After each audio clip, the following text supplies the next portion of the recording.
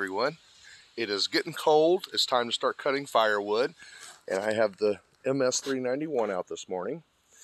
And if your saw came with this optional feature, this is a decompression valve.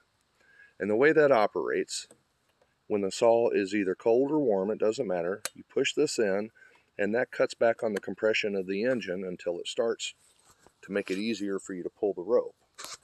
I'm going to set that down and see if we can get it to start for us. Okay, I have everything ready to run. This valve is pushed closed. Now when the saw starts, it will automatically kick itself out. See it pop out there? And then each time you need to restart it, just push this button in, and as soon as the saw fires, it pushes it right back open for you. I hope this helps you. Thanks for watching. I'll see you on the next one.